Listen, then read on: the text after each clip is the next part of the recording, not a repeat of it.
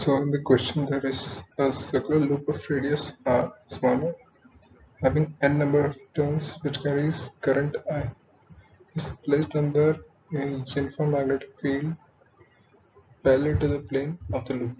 So the torque on the loop is okay. So we are given with a uniform magnetic field and current through a conductor.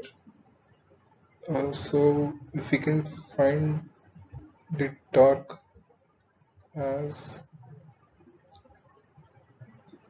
m cross b,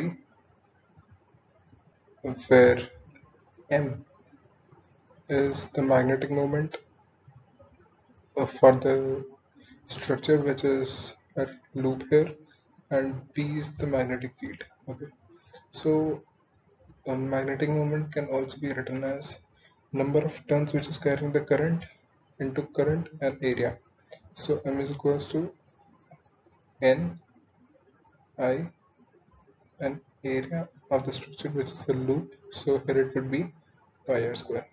So torque can be easily calculated, and out of these four options the correct option can be found out. Okay, so let's see the solution, where torque is equals to m cross b, where m is the magnetic moment and b is the magnetic field, which comes out to be mb sine theta.